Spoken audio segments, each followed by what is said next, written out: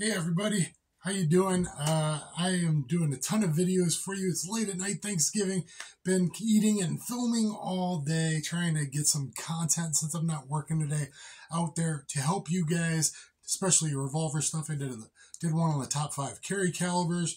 I've done one on these top 5 carry revolvers, like my videos that used to blow up before I was shadow banded and all that. And then anyway, I did one on recommended carry ammo for 2-inch and 3-inch 38 Special and 357 Magnum.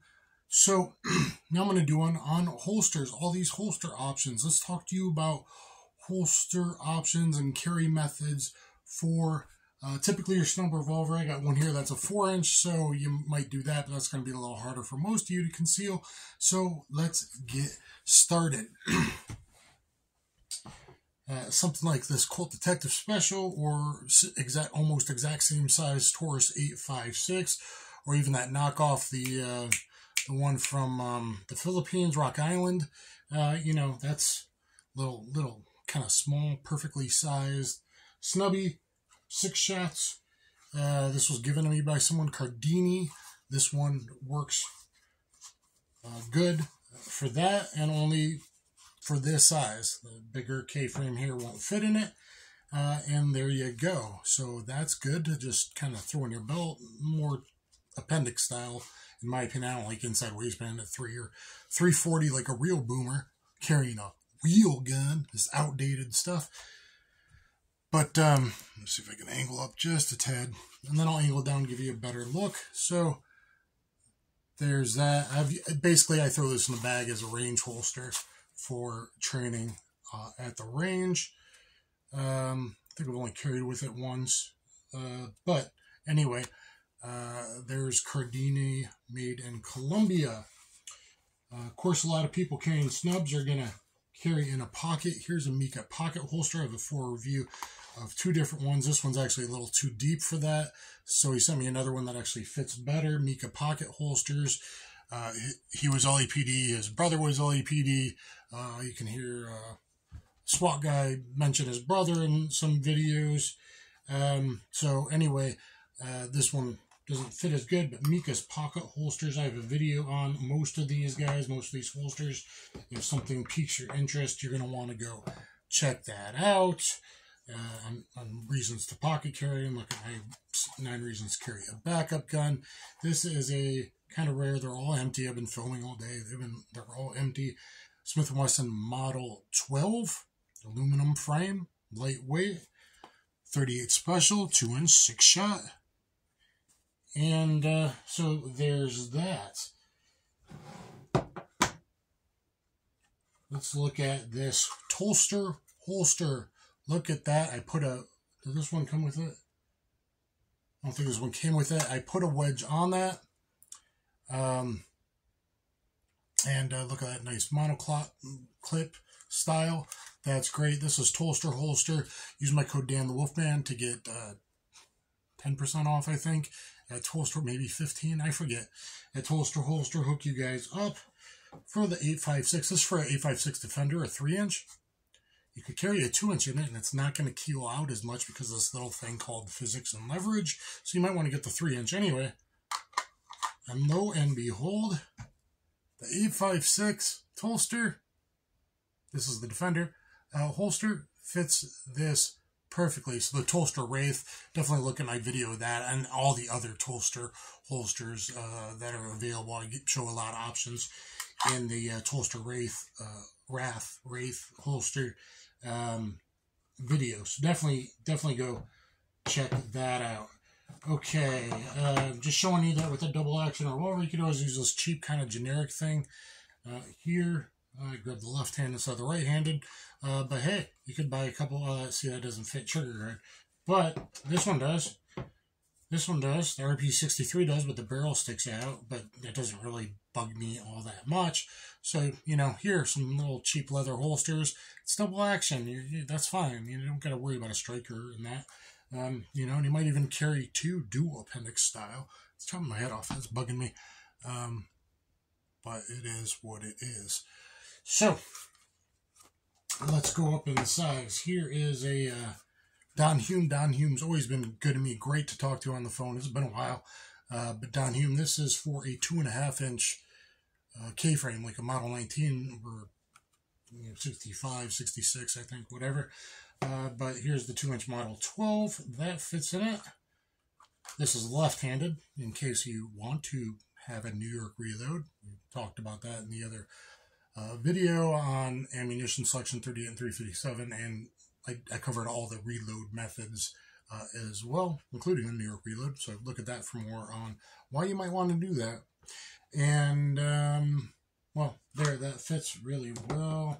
Don Hume, even the Taurus 692, it's a little big for it, but that fits in it. Here's the new, highly recommended thus far. I don't know about long-term durability. Rossi RP63, 3-inch barreled, 6-shot 357 Magnum, very small. There's a little wiggle room in here. It's not as tall as the K-frame. There's a good little finger width at the bottom, so but it's definitely fits good enough. Don Hume, nice company. They also make tons of left-handed holsters because the owner is left-handed, so that's good to know for 7% of you. Even that fit in here. The Taurus 692 multi-caliber, best holster for the RP63. Again, this was made, just came out for the 856 Defender by Harry's Holsters, dual DLC or monoblock, which is my favorite actually, because bump in the night, throw it in your underwear, throw it in your sweatpants, throw it in your shoe pants I used to wear, going to bed, whatever. And it fit that perfectly, so it fits the 856 it's made for perfectly. But then I loosened up the screws and I put a couple of little loop spacers I got from another holster company and made the Harry's holster work just perfect for the brand new RP63 to carry Appendix style with the foam wedge. I forgot what that thing's called. I mentioned earlier on the holster. It's late. I've been filming and eating all day. A lot of tryptophan in that turkey, so there you go. What do I carry most of the time? Especially with these bigger revolvers, if I did carry them when I go to Revolver training day. Even the RP63 fits really good. Even, I mean, it rocks a little bit. It's a little loose. You know, hopefully you don't get a hands-on fight, get knocked down. But the RP63 fits in that. This is the Bianchi Cyclone 111. This one says Smith & Wesson medium frame 2.5 revolver. Bianchi Cyclone, I believe it's 111. That was a really popular video before I got hidden. You know, once C1984 happened. Taurus 692, boom. That's perfectly. I like 3 o'clock no cant. I think this was the second revolver holster I ever got. Well, the first revolver I had, the Ruger GP100, 7-shot 3-inch Taylor edition. I got videos on all these different revolvers and holsters you're going to want to check out. Next, the DeSantis thumb brake. This one says it fits a Colt Python 3-inch Ruger GP100 3-inch and Saw L frame 2.5 to 3-inch. I think this was my first one. I have a video on it, but if you watch my draws, this is behind the hip like 334 with a cant, so kind of more like an FBI cant, 15 degree kind of thing.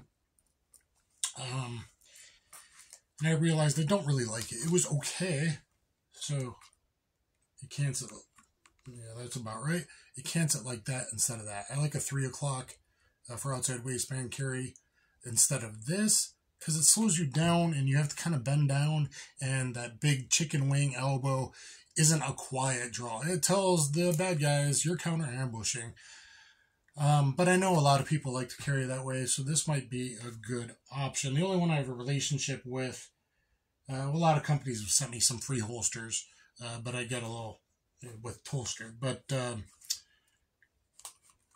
it's okay if you wanted to snap it, of course. Hey, that used to not snap. I guess a little humidity sitting around in drawers and in bags and multiple holster bags have made the thumb snap actually fit. I worked it out a bit by hand and tried to stretch it. I guess it finally did. Huh. I can only assume that's from a little bit of moisture absorption. That's pretty interesting with the ambient air temperature and humidity. Okay. Next we got the other downhum. This one's the right-handed for the GP100. Warsaw L-frame. Like a 686 is an L-frame. These are kind of K-frame-ish. This, I'm going to say that's slightly smaller than L-frame and bigger than a K-frame, probably on the Taurus 692. So, before my belly got bigger, I used to go carrying dual appendix style to the range. But my belly's kind of too big now, unfortunately. So there's the GP100 in there. And let's throw the Taurus 692 in it. That works as well. There's a little bit more wiggle room, but that's perfectly fine. You want lesser tension, faster draw, GP100, and you want a little tighter retention with the 692. The K-frame kind of worked as well on the downhum holsters. All right. I think last but not least, I have a video on this. I actually got a lot of views, probably because it was released between Christmas and New Year's last year. I don't carry with this because the length doesn't let me conceal well enough. Even if I'm draped over, guys, you got to remember, you might bend down to tie your shoe or pick something up you dropped or help someone out, or you're going shopping and you're looking on the bottom shelf. You could, and especially if you're like taller than me. I stunt doubled Sylvester Stallone once, so I'm like 5'10", 3/4, 5'10", 5'11". So that works, even though you got an extra inch room down there. So this is a 4-inch holster, and this will pretty much fit whatever. You can also reverse it because it has it on both sides. So you can reverse the strap if you want to do, and put it on your left hip. So you might want to cowboy it up if you're down in Texas and have one on the right and one on the left. That would definitely make you more successful. Maybe you don't want to do that. Okay, look cool, but way more successful. If you didn't know how to turn or whatever, like 2 guys could attack you to stop you from pivoting and using your elbow to defend, or shove in there to defend a gun grab. So I'm not necessarily recommending that, but yeah, it goes both ways. Like maybe some of you do, whatever. Here you go. So here's the GP100, 692. It all fits in there. So tag wall. It looks like pretty good leather. That's good as well. So some companies I've only talked to once. I talked to Mika on the phone. He was super cool, and I know his brother seemed like really respected the LAPD back in the 70s, I think. His uncle Scotty mentioned it, his brother, in a video. Longtime LAPD SWAT. Really impressed. The first Harry's holster I got, really impressed, and awesome to find something with RP63 that was like over $400 and very few. And now there's a bunch online for $330 to $350 this Thanksgiving, Black Friday, Cyber Monday. Yeah, you might want to go check it out. The holster guys, that's going to be a great option for all you 856 Defender. And I mean, they got to look at all the ones that holster and Harry's holster have, different revolvers, guys. One I didn't mention is